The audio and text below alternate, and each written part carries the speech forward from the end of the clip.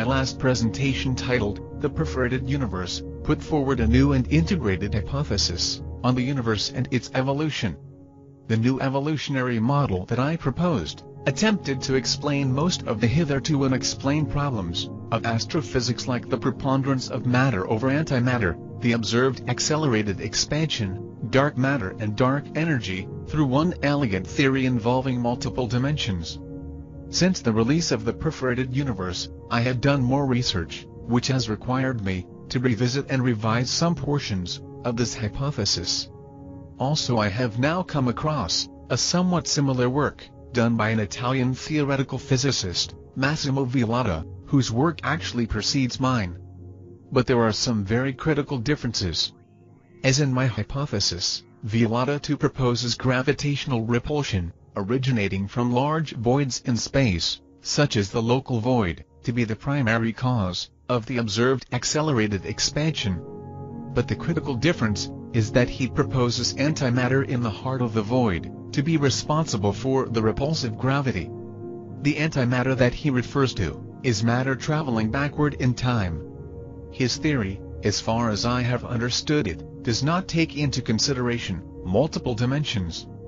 Also, as far as I understand, the gravitational interaction between matter and antimatter is also attractive in nature. I believe there is some debate on this, which has not been adequately resolved. That said, I do not discredit his theory in any way, and do say that it could be plausible if, as he says, antimatter is defined as matter traveling backward in time. But my proposal, while borrowing from his original idea of repulsive gravity originating in voids, does not rely on backward in time antimatter to generate repulsive gravity. I have also come across more substantial evidence that supports my hypothesis. This presentation is about that evidence, and also about some revisions, clarifications and additions to the hypothesis. Before I go into the clarifications and supporting evidence, I shall revisit briefly the main points of the Perforated Universe hypothesis. 1. The universe we live in started off as a continuous one-dimensional emanation from a zero-dimensional point. This universe, besides being spatially one-dimensional, contains matter of the highest density and lowest entropy. 2. This zero-dimensional point of origin is suspended in a boundless n-dimensional hyperspace. 3. For the preservation of balance and neutrality, an anti-universe of equal magnitude, though containing only antimatter, is also continuously ejected out of nothingness, though in a different direction, in the hyperspace substratum. 4. It is possible that there could be any number of such points of origin, continuously churning out countless such matter-antimatter universes. 5. Eventually, the one-dimensional universe collides with its antimatter equivalent at the point of closure. The resulting explosion, or rather, a continuous burst that lasts for a certain period of time, releases enormous quantities of energy, and also shatters the strings of matter and antimatter in the vicinity. 6. This violent interaction between the matter and antimatter one-dimensional universes also instantly upgrades both to their two-dimensional equivalents. Since both universes close in on themselves at the point of contact, the coming together of the two universes could perhaps be due to the n-dimensional hyperspace substratum being uniformly curved. 7. The entropies of these newly forming two-dimensional planar universes are significantly greater than the one-dimensional universes they evolved from. The newly formed universe is also less dense, and has obviously more energy than its preceding one-dimensional ancestor. 8. Much of the shattered one-dimensional strings of matter also close in on themselves, becoming rings. These rings are like perforations in space of the two-dimensional universe that has now come into being. 9. The perforations, due to their positive curvature with respect to the surrounding two-dimensional universe, is gravitationally repelled by the nearby matter or antimatter. This repulsive gravity between the perforations and matter is what drives the accelerated expansion of the universe. How gravitational repulsion takes place between matter and nearby spatial perforations is explained in detail in my previous presentation, the perforated universe. 10. Eventually, the two planar universes, of matter and antimatter, also come in contact with each other, resulting in another Big Bang or Big Burst. And again the universes go through a dimensional upgrade, this time from two-dimensional to three-dimensional. 11. The three-dimensional universe, so formed, will be less dense, have more entropy, and more energy, than its two-dimensional ancestor. The decrease in dimensional density will also cause a relatively higher gravitational force with each successive dimensional upgrade. 12. Again it will be riddled with spatial perforations that will interact with its surrounding three-dimensional space only through a repulsive gravitational force. 13. We are now in this three-dimensional universe whose accelerating inflation is driven by the repulsive gravity of the spatial perforations that it contains. Somewhere in hyperspace, our universe's opposite counterpart is also undergoing its accelerated expansion and is racing towards us. 14. Sometime in future, our universe and its antimatter counterpart will close up and collide in hyperspace, triggering a dimensional upgrade from the current three-dimensional state to a spatially four-dimensional state. 15. Just as in previous upgrades, the new four-dimensional universe will be much less dense, filled with more energy, and thus more light, and its entropy will be higher. 16. The process will continue until all matter in both universes is converted to neutral energy or light.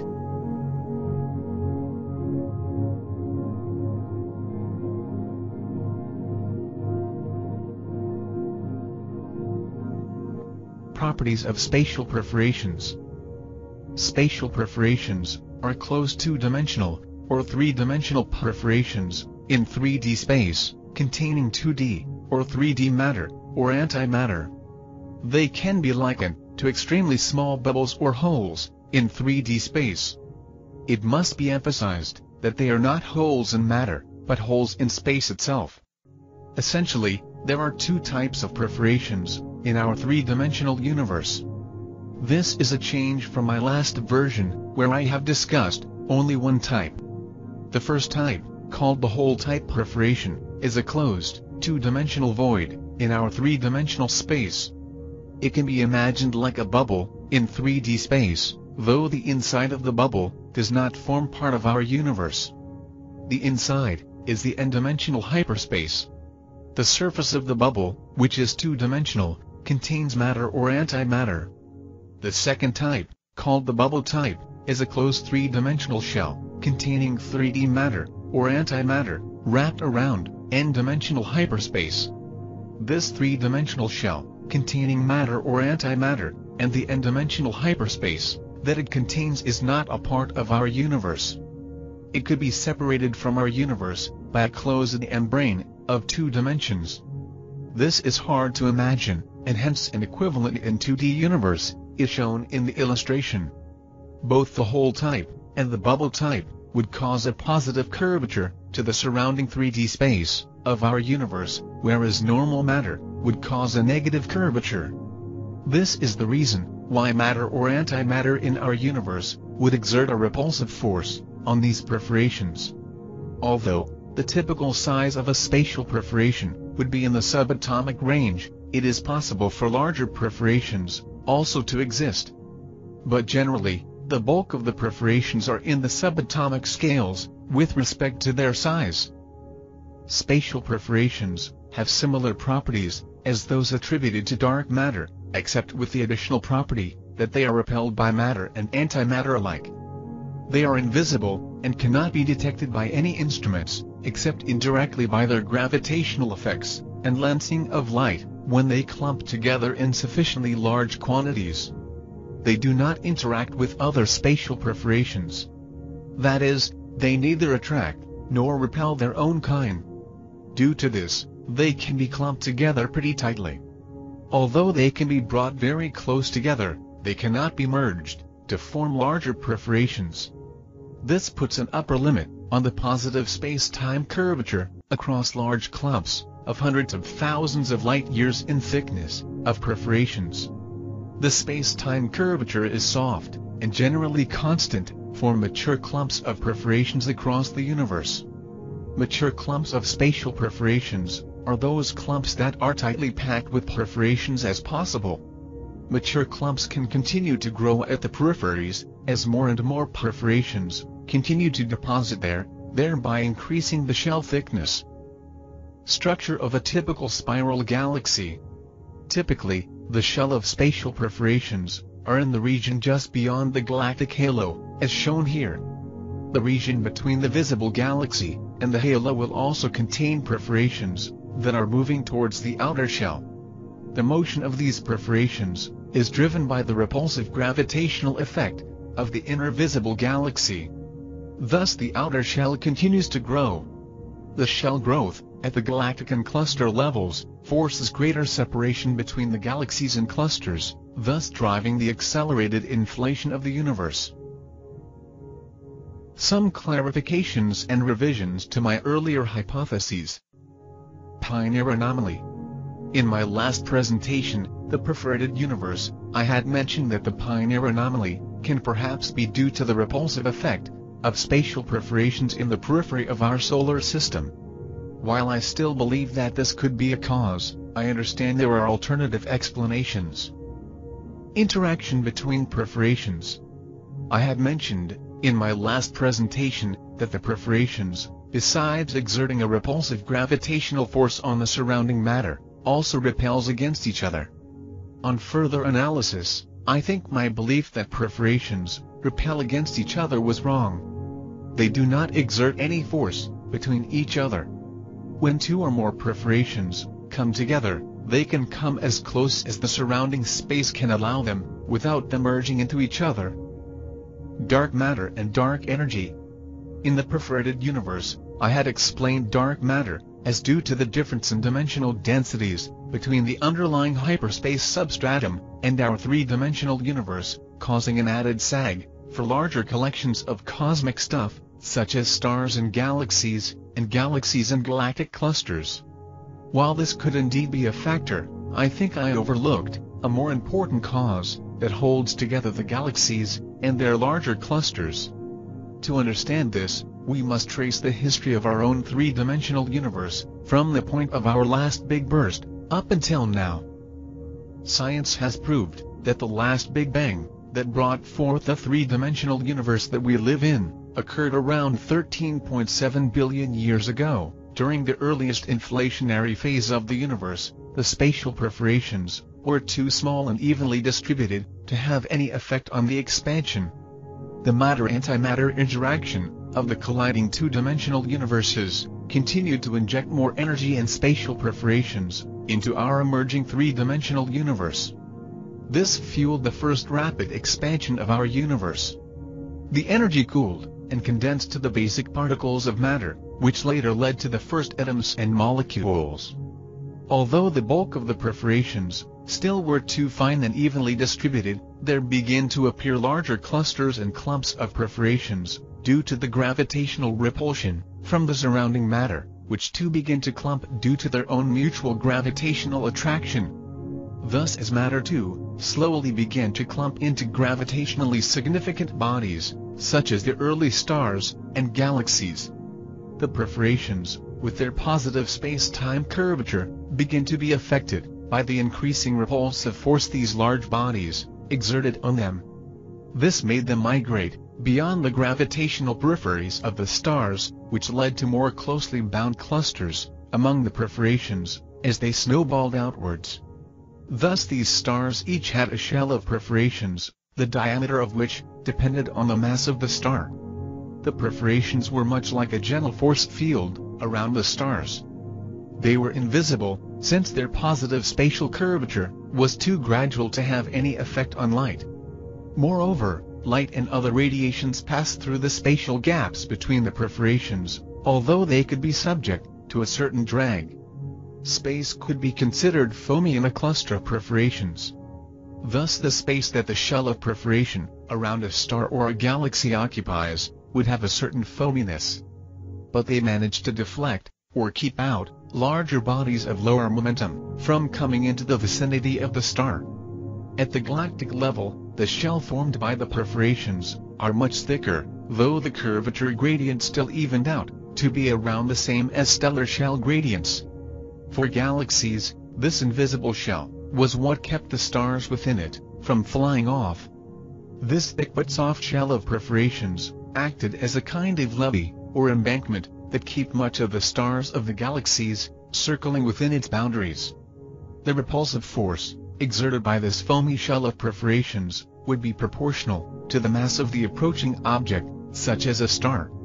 So dark matter is not so much an invisible mass within the galaxy, exerting an extra attractive force that keep the stars in their paths, but rather a thick shell of perforations at the outer periphery of the galaxy that exerted a soft repulsive force on the outer bodies, keeping them within the galactic boundaries. The same can be said of clusters of galaxies that are bound together by vast shells enveloping them that are millions of light years thick. Thus these shells of perforations enveloping stars, galaxies and galactic clusters can be crudely likened to cosmic packing material, or layers and layers of bubble wrap. Now, these soft shells of perforations at the galactic and the cluster boundaries continue to grow even today, as more and more of the finer perforations bubble up due to the repulsive forces of the surrounding matter and clump up with them. As the galactic and cluster shells become thicker and thicker, they force greater separation between the neighboring galaxies and clusters due to the repulsive forces. This is the dark energy that fuels the observed accelerated expansion of the universe.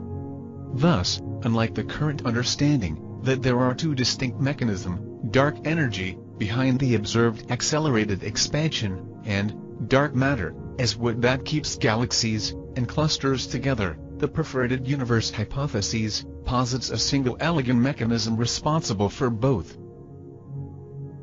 Observed evidence for spatial perforations. Much of the evidences for spatial perforations are the same as those found for dark matter and dark energy, for obvious reasons. Yet, the observed evidence for spatial perforations goes well beyond that as well. Let us look into the observed evidence for spatial perforations. 1. Gravitational lensing. The thick and foamy shell around galaxies and clusters could also act as a lens for light from objects behind them. The spatial gaps between the layers of perforations would act in much the same way as optical fiber cables in directing the light smoothly around the galaxies, giving rise to a lensing effect. Though, in a strict sense, the lensing is not due to gravity, but due to the layering of perforations. To light, the region of perforations that can carry light would seem like glass of varying refractive index. 2. The bullet cluster. The bullet cluster is considered to be the best observable evidence of dark matter. The bullet cluster is one of the hottest known clusters of galaxies, and consists of two colliding clusters of galaxies, about 3.4 billion light-years away. Strictly speaking, the name bullet cluster refers to the smaller subcluster, moving away from the larger one. Observed from Earth, the subcluster passed through the cluster center 150 million years ago. A clear separation can be observed in the hot gas cloud seen in the image, which is believed to be due to dark matter. The blue portions of the image is also believed to be separated dark matter. Let us take a relook at the bullet cluster, considering spatial perforations instead of dark matter. As we have seen earlier, galactic clusters are enveloped by thick shells of spatial perforations. The shell thickness of a cluster, like the bullet cluster, could perhaps extend to thousands of light years. A plausible scenario, when considering spatial perforations in the context of colliding galactic clusters, is given below. As the bullet cluster approaches the larger galactic cluster at great speed, the spatial perforations at the outer periphery of both clusters, nearest to the point of impact, collide and slip between each other. The stars and gases closest to the point of impact, due to their great momentum, penetrate into the shell. As these stars penetrate deeper into the shell, the repulsive gravity of the perforations gradually cancel out the attractive gravity of the stars, thus destroying the perforations in the star's path, at the same time releasing the hot matter within the stars from their gravitational pull. This opens up a path for stars, at the tail end of the bullet cluster, to pass into and through the larger cluster. A part of the surviving stars, again get dissolved as they pass through the spatial perforations, at the further end of the larger cluster. The hot gases released from the dissolved stars, get trapped in the central region in the perforations, that were at the tail end of the bullet cluster. Thus a better and clearer explanation is obtained on the bullet cluster, when considering spatial perforations instead of dark matter. 3. Train wreck cluster, Able 520. The train wreck is another cluster formed out of the collision and merger of other galactic clusters. But this one cannot be explained by conventional dark matter theories, due to the presence of a large void in the center that is devoid of galaxies, but has a gravitational lensing effect. This is where spatial perforations can provide a satisfactory explanation when the theory of dark matter fails. The central void could be composed of a large clump of spatial perforations that got disjointed from the mini-galactic clusters after their multiple collisions. The clump of perforations is centrally located due to the shell of galactic matter that is around it. How lensing of light happens due to the spatial perforations is explained earlier. 4. Void and supervoids. The observations of enormous voids in space are a telling proof of the existence of spatial perforations. These voids cannot be explained by any of the current conventional theories in astrophysics. They are extremely large regions of seemingly empty space. They are the largest structures in the universe. Some are more than 300 million light-years across. Examples of these voids are the local void, Boots void, northern and southern local supervoid, Capricornus void, and something called the Eridanus supervoid, which, if exists, is suspected to be more than 500 million light-years across. Voids can be explained as the large-scale clumping of spatial perforations. 5. Hot gases in the peripheries of galaxies and galactic clusters. The presence of vast quantities of hot gases that envelope galaxies and galactic clusters can be explained when considering thick shells of spatial perforations bounding these massive structures. The hot gases are observed as halos around galaxies. They are remnants of stars that strayed into the shell due to their high velocity and momentum. As a star penetrates the shell of perforations, due to its high momentum, the repulsive gravity between the star and the surrounding perforations gradually neutralizes the attractive gravity that holds the star together. Due to this, it rapidly begins to lose its mass, in the form of its hot gases escaping its declining gravitational pull. The perforations that come too close to the star also pops out of existence, releasing X-rays and cosmic ray. Galactic halos have also been observed to be a source of X-rays and cosmic rays. The constant repulsive force between the perforations and the rapidly shrinking star push the star back within the bounds of the galaxy. Sometimes, the star does not survive its passage through the shell of perforations and gets completely dissolved into a big blob of gas. The chances of it surviving depend on the angle of approach, the mass, and momentum of the star. If it does survive, by the time it exits the shell of perforation it would have lost some mass. The hot gas that is released also gets eventually pushed back into the galactic space, where it spreads and forms part of the galactic halo. The cavity that was formed by the star's passage through the shell of perforations also gets repaired by the perforations in the vicinity that rapidly move into the space due to the repulsive pressure of the galaxy and newer perforations that are constantly bubbling outward. 6. Anomalous motion of the local sheet. Scientists recently observed an anomalous motion of the local sheet group of galaxies, which comprises of our Milky Way.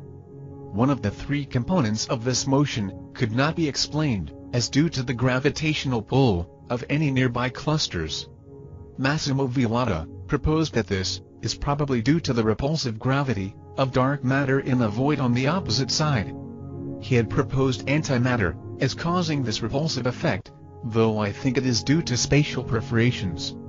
Thus, there is overwhelming observational evidence of spatial perforations.